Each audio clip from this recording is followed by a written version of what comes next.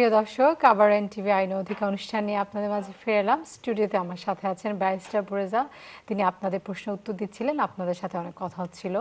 তো আমরা শুরুতে চলে যাব আমার দর্শকদের কাছে, কারণ আমি জানি প্রচুর দর্শক আপনারা হোল্ড করে আছেন লাইনে।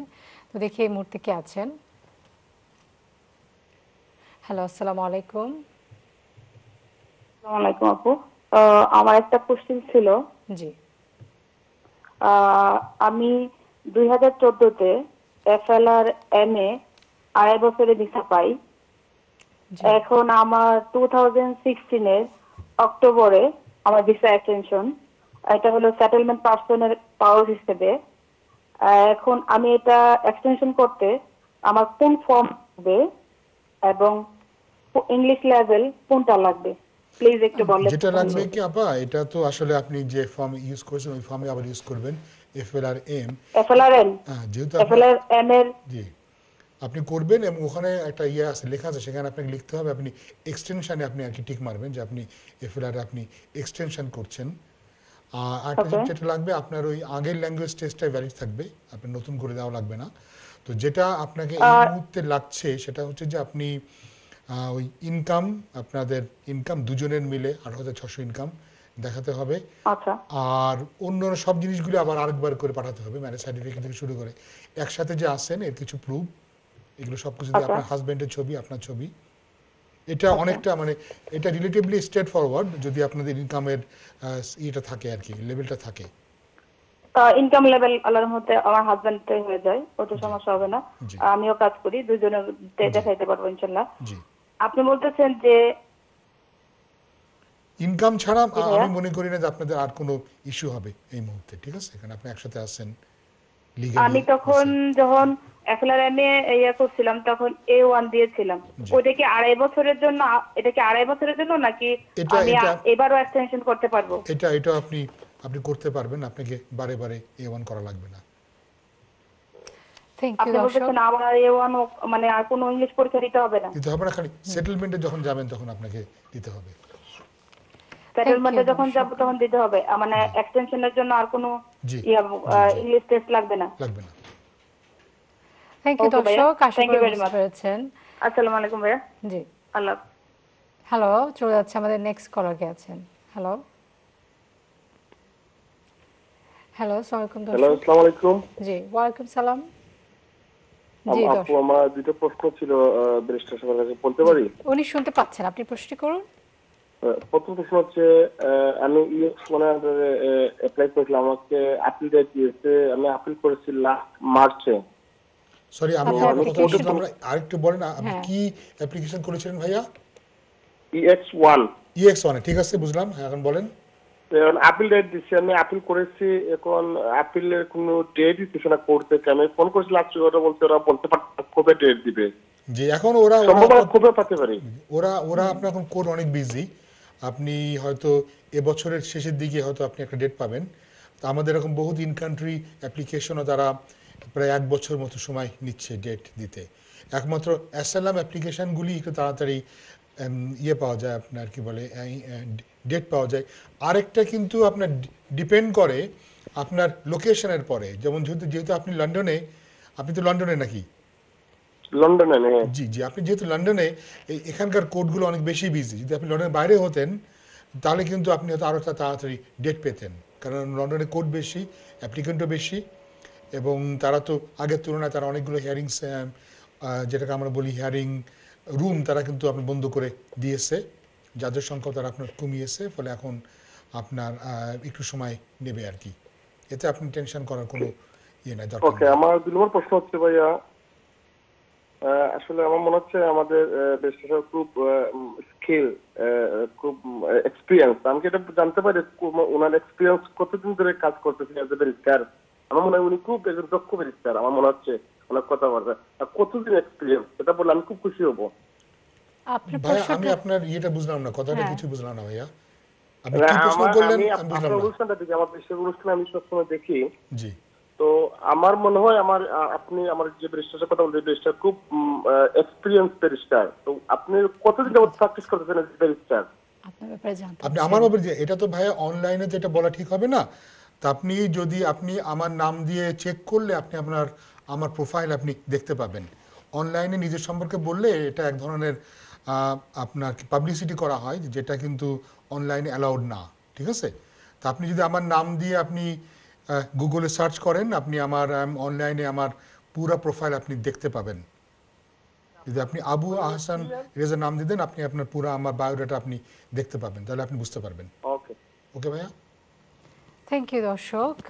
আসলে আমরা এইসব ফেসবুকে খুব শীঘ্রই আমরা একটা পেজ ওপেন করব, তো সেখানে আমাদের ডিটেলস আপনারা আরও অনেক জানতে পারবেন দর্শক। তো আমরা সেই জন্য কাজ করে যাচ্ছি। তো ধন্যবাদ কলার, আপনার ফোনের জন্য। চলে যাচ্ছে আমাদের নেক্সট কলার। কে আছেন?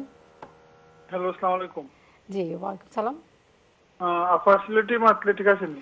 জি সিলেটিতে মাতক্কা দর্শক, কোনো সমস্যা নাইলে নেই। তানদে আবার আমি শুদ্ধ ভাষায় কথা বলতে পারবো, সমস্যা নাই। বেস্ট আবু রেজা চৌধুরী আপনার জেলা কমফোর্টেবল দর্শক, আপনি ওলা মাতক্কা সিলেটিতে প্রশ্ন করলে অসুবিধা নাই।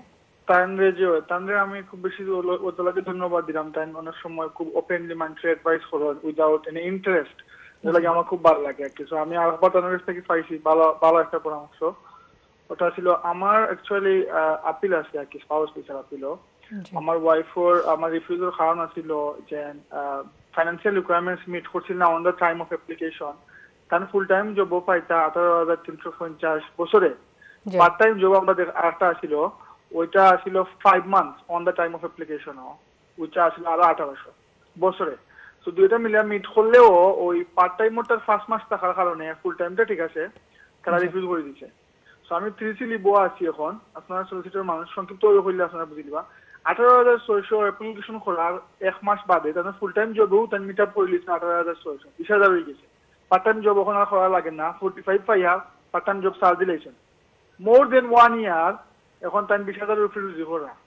আমরা রিকনসিডারেশনের লাগে ফাটাইছিলাম, তারা আমরা রিপিট দিচ্ছে যে আপিল থাকা অবস্থায় তোমরা রিকনসিডারেশন করতে পারতে না, আমরা রুলস চেঞ্জ হয়ে গেছে, আমরা রিকনসিডারেশন করতাম না। তখন আমরা আপিলের হিয়ারিং এর লাগে ওয়েট করলাম। আমার কোয়েশ্চেন হইলো, আমাদের কেসটা যদি বুঝতে পারেন তাইও আমার কইছে রিকনসিডারেশন লাগে ফাটাইবা লাগে, আমি ফাটাইছিলাম, বাট তারা করছেন। এখন আমরা চান্স কি রাখতে পারি যেহেতু আমরা এখন মিট আপ করে নিলাম রিকোয়ারমেন্টস মোর দেন 1 ইয়ার, এখন 23,000 হয়ে গেছে, সব ডকুমেন্ট আছে আমাদের কাছে। এবং আরেকটা আছে যেটাতে আমি বাচ্চা থাকলে প্রায়োরিটি বেশি থাকে না, 18,600 থাকলে প্রায়োরিটি বেশি থাকে। আমি মাস্টার্স পাস করে লিছি এর ভিতরে, ফ্রেশ অ্যাপ্লিকেশন করলে আমি করতাম পারিনি না, আমি আপিলও লাগে ওয়েট করতাম। ভাই এখানে দুটো হবে, যদি আপনি ফ্রেশ অ্যাপ্লিকেশন করতে চান তাহলে আপনি 28, তাহলে আপনাকে অ্যাপিল উইথড্র করে 28 ডিজের ভিতরে আপনাকে ফ্রেশ অ্যাপ্লিকেশন করতে হবে, ঠিক আছে? আরেকটা যেটা হতে পারে, আপনি অ্যাপিলে গিয়ে আপনি দেখাতে পারেন যে on the date of the hearing আপনারা কিন্তু স্যাটিসফাই করেন, যেহেতু এটা পয়েন্ট বেস সিস্টেমের অ্যাপিল নয়, সেহেতু কিন্তু তারা ডেট অফ দ্য হিয়ারিং এর দিনের এভিডেন্স কিন্তু জাস্ট অ্যাকসেপ্ট করতে পারবেন।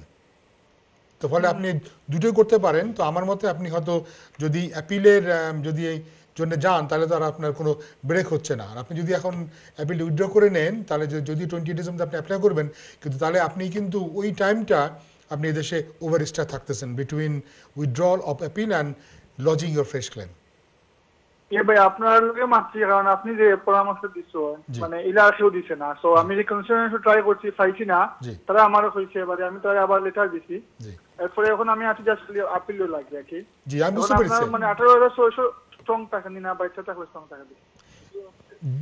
18,000 থাকলে স্ট্রং নাকি উনি বেবি থাকলে ওটা বেশি প্রায়োরিটি জানতে? না না ভাই, এটা হচ্ছে ভাইয়া আপনি যে বলছেন বেবি টিবি থাকা, এগুলো সবই হচ্ছে হিউম্যান রাইটসের কনসিডারেশন, ঠিক আছে?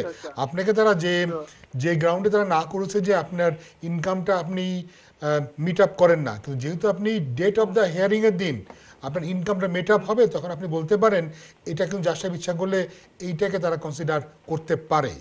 শুধুমাত্র পয়েন্ট বেস সিস্টেমের অ্যাপিলের ক্ষেত্রেই নতুন এভিডেন্স কনসিডার করা যায় না, অন্য সব অ্যাপিলে কিন্তু আপনার নতুন এভিডেন্স কনসিডার করা যায়। আমার আপিলটা ছিল 2015 এর জি মে মাসে, এটা কি পুরানো আইনে পড়ে নাকি না নয়া আইনে পড়ে?